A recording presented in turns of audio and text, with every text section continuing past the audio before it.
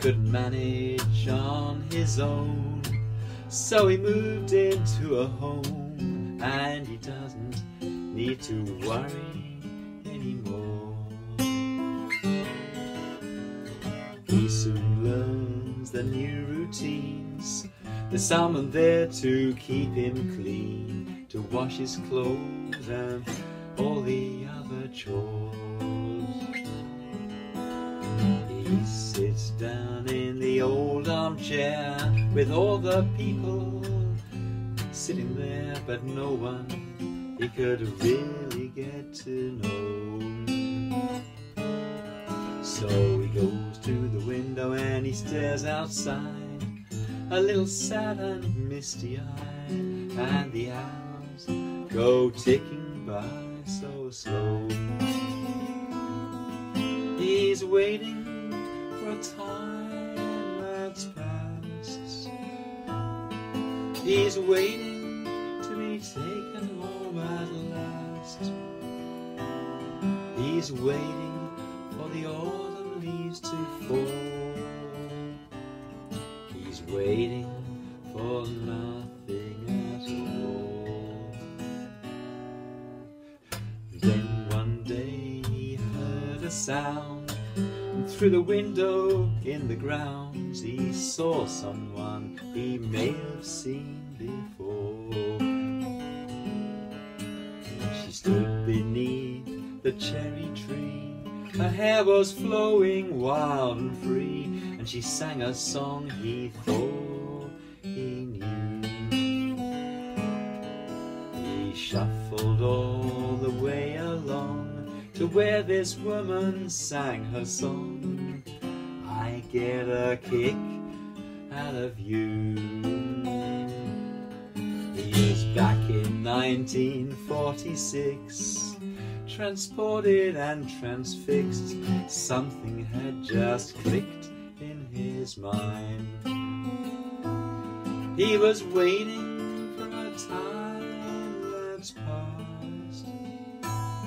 He was waiting to be taken home at last. He was waiting for the autumn leaves to fall. He was waiting for nothing at all.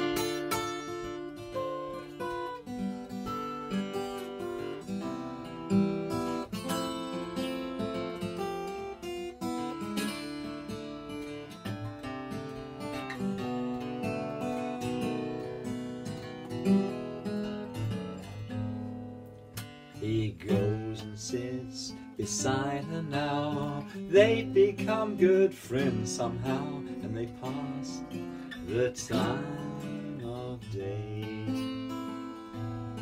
She talks about the songs she knows, the bands, the dances, and the shows. It all comes flooding back to him. He doesn't have a lot to say, but he listens hard and he smiles away, and he lets her know she means something.